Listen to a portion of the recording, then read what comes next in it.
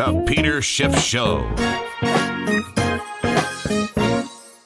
Well, we got the December jobs report, I guess the first big number of the new year. And once again, the headline number was better than estimates. They were expecting 245,000 jobs added in December. Instead, we added 252,000 jobs, so a small beat, but they actually revised last month. Remember, we got that real surprise, the 321,000 jobs created in November.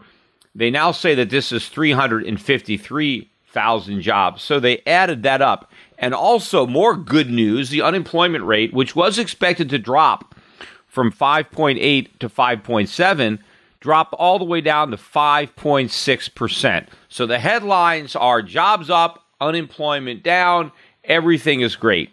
Again, not so fast, because you can't just look at the headlines when it comes to the jobs numbers. First, in the official numbers, there was one disappointing number, and that was average hourly earnings.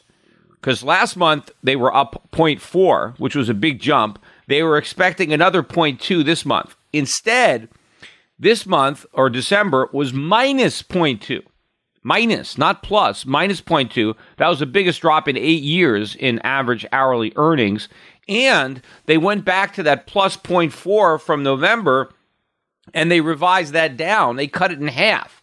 So now it's only up plus 2. So a big disappointment in the hourly earnings. So if you're looking for more earnings to drive the economy, we didn't get it. Now, of course, you've got a lot of people looking at the Fed. The Fed is focusing on earnings, and if they want more income, they're not getting that either. But the real bad news was the labor force participation rate that continues to sink, hitting a new low. We had been at 62.8. Now we're at 62.7. That's the lowest in 38 years. Now, you have to go back to 1977, when women were entering the labor force in droves, right, to find a year where labor force participation was as low as it is right now. And you know what's really a problem with the labor force participation rate, again, that no one talks about, is for older Americans, labor force participation is actually on the rise. Over 55. It's not falling. And in fact, Americans in the 60s and 70s are working in their largest percentages ever. The real collapse in the labor force participation is among younger people. And that's why when you have people like even Janet Yellen dismissing this as being, well, it's demographics, it's the baby boomers retiring. They're not retiring. They want to. That's the problem. They can't afford to. Now, the young people, they're the ones who should be working. They can't get jobs. So the number is actually worse than it seems. 92.9 million Americans now not in the labor force. 92.9. I wonder when that number is going to hit 100 million Americans not working. And, you know, a big problem, too, is going to be the Social Security, because they need the young workers entering the workforce to pay the taxes so that the few Americans who can still afford to retire can actually do it. Although now Americans are working so long that they can work and collect Social Security. But collect from who if we don't have the young workers? And in fact, there's another survey that comes out, the household survey. The establishment survey is the one that everybody talks about. That's where you get the unemployment rate, the number of non-farm jobs added to the payrolls. But the household survey showed that 450,000 people left the labor force in December, while only 110,000 people actually got jobs. That's on the household survey. So as far as that survey is concerned, for every one person who entered the labor force, 4 people left. Lousy, lousy number. And here's another statistic. In December, 43,600 people got jobs, waiting tables and tending bar. That's the highest number added in that segment since 2012. And chances are, you know, a lot of these waiters and waitresses are working part-time. A lot of them could be in their 60s, right? And I bet most of them have college degrees. So this is really, again, not a good report. And I think still it's a function of all the hysteria and hype. Employers are kind of loading up on workers, anticipating a recovery. They're reluctant to let go of workers because they're waiting for the recovery. And so I think things are going to change here in 2015. I think a lot of business owners are going to throw in the towel and realize that, once again, they've been fooled by a promised recovery that never actually materializes. And I think we're going to see a pickup in layoffs. And we know we're going to get a pickup in layoffs in the energy sector. Oil prices continued to fall during the week, closing below $50 a barrel. I think we're about $48 a barrel. And so the layoffs in the energy sector have not even begun. So these numbers aren't even reflected yet in the payroll numbers, but they will be. Now, we also got some news on Thursday, consumer credit. And consumer credit was supposed to rise in November. These are November numbers. They were supposed to rise by $15 billion. Instead, it only rose by $14.1 billion. So a smaller rise than expected. But here's the real bad news, or the real story. Credit card balances actually dropped by the most in a year. So the credit that was added was student loans and auto loans. So Americans are borrowing all this money to buy cars and go to college. Despite the fact that there's not a lot of jobs out there for the college degrees, I think, again, a lot of the people who are utilizing student loans are simply going to college to get the loans, more so than the education, and they spend the money on rent and whatever they need. So you have a lot of people borrowing money using this method, but the fact that consumers are cutting back on their credit card spending, to me, shows that they're tightening their belts. And I think that's a good thing because they're in bad shape, but they're tightening their belts during the expansion. I mean, if they have to tighten their belts during the recovery, what are they going to do with their belts during the next recession? That's what I want to know. Right? So, and in fact, along those lines, we got the auto delinquencies. This was an article on Friday in the Wall Street Journal that pointed out that auto delinquencies are now at their highest rate since 2008. Let that sink in. See, 2008 was the depths of the financial crisis. It was the Great Recession, right? Unemployment was sky high with 10%. And now our delinquent auto loans are the same now as they were then. Now, if this is a 5% growing economy, as indicated by the last GDP, yet we're having this high a default rate on auto loans, what's going to happen during the next downturn? Remember, this is all because of these subprime auto loans, because once the government, after Obama bailed out the auto industry, he wanted the auto industry to succeed, to showcase the success of the bailout. And since the government took over all the auto finance companies, they basically dropped their lending standards so that anybody who could fog a mirror can drive out of the showroom with a new car. The problem is, though, when you sell cars to people who can't afford them, they don't make the payments, and that's what's already happening, and you're getting these defaults. And a lot of these people have auto loans that go 7-8 years. The warranties only go 4 years, maybe 5, but these are long payments so that people go underwater very quickly, because unlike a home, right, cars depreciate rapidly. It's going to depreciate a lot faster than the 8-year loan. I mean, generally, every 4 years or so, a car loses half its value. So after 8 years, you buy a new car, it's lost 75% of its value. So somewhere along that curve, a guy decides, hey, I can't make my car payment. Meanwhile, my car is worth less than my loan, so I'm just going to mail in my keys. And this is already starting. Although a lot of times the companies have to repossess these cars because the people don't often mail in their keys. They just stop mailing in their checks. And now the car companies have got to track down these cars. But this is an indication, again, of a bubble. Consumers are running out of credit. They really had to scrape the bottom of the barrel to stuff this channel and sell all of these cars. Meanwhile, on student loans, now you got President Obama coming out this week, and he wants to make community college free for all Americans. Now, what is this going to do to the cost of going to the community college? Obviously, it's going to skyrocket, because if you can go to community college for free, well, a lot more people are going to want to go, right? Demand goes up. Plus, Obama says that in order for the community college to qualify for free tuition, the courses have to transfer, the credit has to transfer to a 4-year college, meaning you go to a 2-year community college and then you can graduate from a 4-year college. Well, if 4 years, if a regular college, if you have to pay for all 4 years, but you can go to a community college for free, then more people are going to want to start out at community college and then transfer as a junior to a 4-year college because they can save money that way. But in other words, the junior colleges will have to jack up their charges, and they're not going to have a lot of pushback because you're going to have so many people who want to go because, after all, it's free. But it's not free. It costs a lot of money. In fact, the most expensive stuff is the stuff the government provides for free because now you separate the payer, right, from the guy who decides to go. So a kid enrolls in school, and now the federal government and the state government have to pick up the tab, whatever it is. And again, I think a lot of people will enroll in these junior colleges, not because they even want the degrees, but because they want the money. Although apparently you have to maintain a 2.5 GPA, which at a junior college is pretty easy to do. I mean, you talk about grade inflation. I mean, if you can't get a 2.5% GPA at a junior college, right, and you only have to go part-time. You only have to be part-time student. You don't have to be full-time. I think the president said you have to have a half a year load. So theoretically, you could be at a 2-year college for 4 years, all on the government, right? So all this, again, is going to add to the demand, add to the price, but subtract from the value, right? Because if more people go to junior college, what are the degrees worth? Well, the more people that have them, the less marketable value they have. And of course, most of these courses deliver very little in the way of market value. Fed Governor Charles Evans was on CNBC.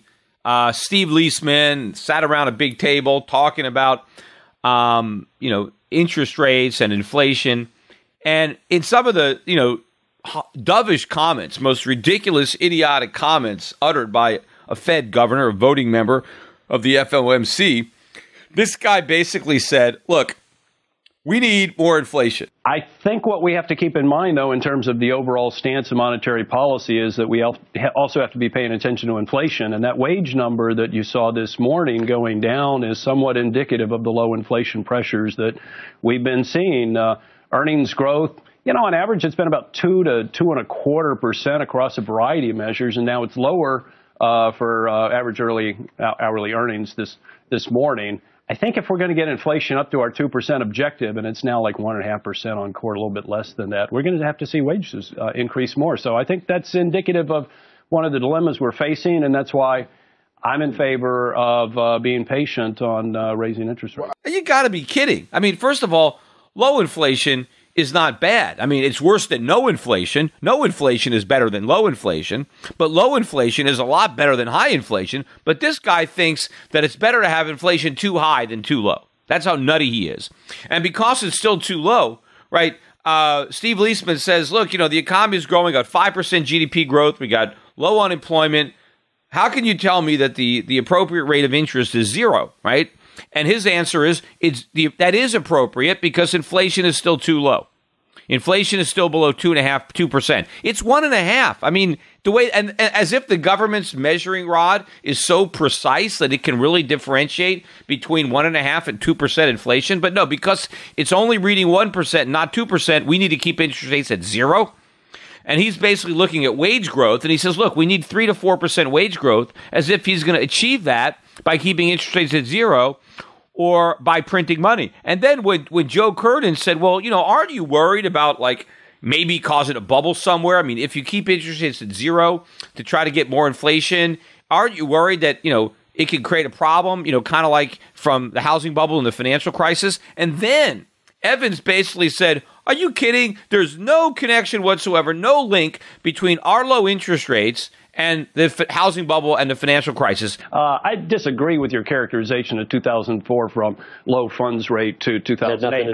Well, I don't think that's causality. I mean, that it's a big leap. That it just happened to be a coincidence that the Fed had interest rates at 1%, and at the same time, there just happened to be a housing bubble that burst with a financial crisis, that the Fed's monetary policy played no part in it. That if the Fed had higher interest rates, if the Fed had tight money, there could have just as easily been a housing bubble. I mean, could you believe this guy? But these are the morons that are in charge of monetary policy. I don't understand how the dollar did not sell off more. I mean, the dollar rose all week. both on the release of the Fed minutes, which really didn't say anything except, the Fed still believes that the economy is strong. But, of course, they're going to say that no matter what. Even if they thought it was about to go over a cliff, they would never admit it. They would always say it's strong. And it's crazy. You get this huge rally in the stock market the day of the minutes, the day after the minutes. Everybody's enthusiastic because the Fed is confident, right? Well, the dollar rally, when you get a Fed guy saying this stuff, don't understand why the dollar didn't sell off. The dollar did go down on Friday. It finished the week on a down note, even though it was stronger on the week. But given comments like that and other comments that happened throughout the week about the Fed governors being patient. And to me now, the word patient, right, seems like it is going to be longer than considerable period, right? If you look at what the Fed is saying, the reason that they took out the words considerable period is because it somehow implied a time, right? A period of months or, 3 months, 6 months, 9 months. So everybody wanted to know what that considerable period was. And so that was a problem for the Fed because they didn't know and they didn't want people looking at a calendar. So patient now, they're saying, well, we don't know how long it is. We're just not in a hurry and we're going to be data dependent. We're in no rush. And in my mind, the word patient probably implies an even longer time period than considerable period because they knew they were going to be patient.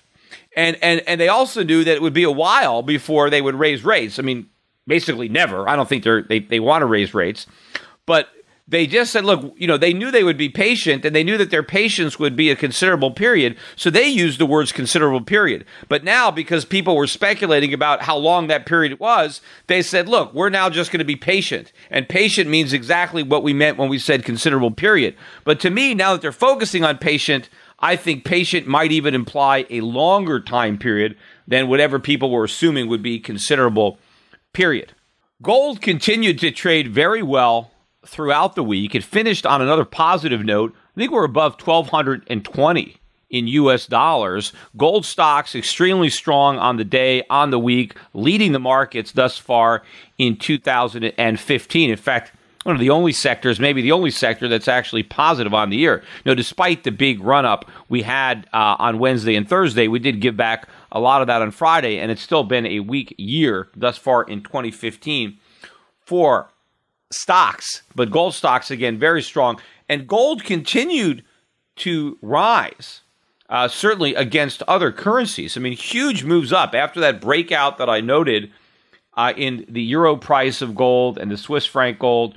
Gold, in terms of those currencies, continues to rise, and I think this will continue to generate interest in the precious metal around the world. And we'll see next week if this trend continues. But the fact that gold, was strong even in a rising dollar environment, to me indicates a lot of strength. And to me, it indicates that when the dollar resumes its downward trend, that gold's upward trend is going to be supercharged once it's no longer swimming against the tide. Once, you have a weak dollar environment, that's the environment where gold really thrives. Not just a weak euro or a weak yen, but a weak dollar is the best market for gold. And also the fact that we did have a sell-off in the dollar and a rally in gold on the last day of the week, despite a better than expected jobs report. I mean, forget about all the details. They never care about all the negative details. It's just the headlines as far as everybody is concerned.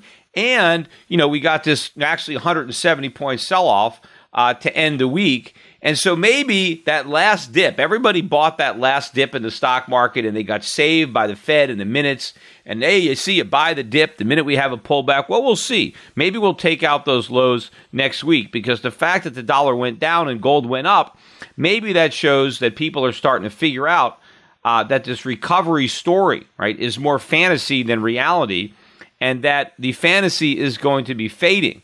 And now it's going to be a real critical juncture for the Fed, and I think we're going to get more comments like the one we just had from Evans, with the Fed backtracking, reiterating how patient they're going to be, how they need more inflation. We got to make sure this recovery sticks. They're going to start to walk back their rhetoric on higher rates, because the last thing they want to do, given the fact that the economy is already weakening, is push it over the cliff with rate hikes. Even though, of course, higher interest rates are exactly what the economy needs in the long run. But any cure, any long-run cure to our economic problems is going to involve a lot of short-term pain. In fact, because we waited so long, the pain is going to be that much worse than had we bitten the bullet years ago. But because it involves short-term pain, it's never going to happen. And, the rhetoric is heating up. The elections now, everybody's talking about the 2016 presidential election cycle. Nobody wants a recession between now and then, even if we get one. But if we do, they're going to try to alleviate the pain. Nobody wants to be seen as doing nothing, least of all the Fed officials. So I think they're queuing up this QE4. When they're going to launch it, I don't know, but I still think it's coming. Today's financial advisors behave like pro wrestling TV commentators. They scream that the recovery is strong, debt is manageable, inflation is low, and that the Federal Reserve has everything under control. They may be oblivious, but the danger is real. Looking beyond the media hype can open a world of broader investing ideas. Euro Pacific Capital is a registered investment advisor that offers stock-focused wealth management services that closely follow the strategy of our founder and CEO, Peter Schiff. We concentrate on those countries that are more closely in tune with Peter's vision of how capitalism is supposed to work. And these investments are not hard to find, provided you know where to look. Isn't it time you change the channel and let Euro Pacific put a little reality back into your portfolio? If you live in the United States and have $25,000 or more to invest, call 800-727-7922. That's 800-727-7922. Non-U.S. residents access similar strategies through Euro Pacific Bank at europacbank.com. Euro Pacific Capital and Euro Pacific Bank are affiliated companies.